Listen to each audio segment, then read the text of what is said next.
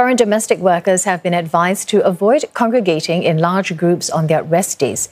The Ministry of Manpower says domestic helpers who wish to spend their rest days outside should seek the consent of their employers to do so on a weekday when public spaces are less crowded. They should also inform their employers of their whereabouts and download the Trace Together app for contact tracing.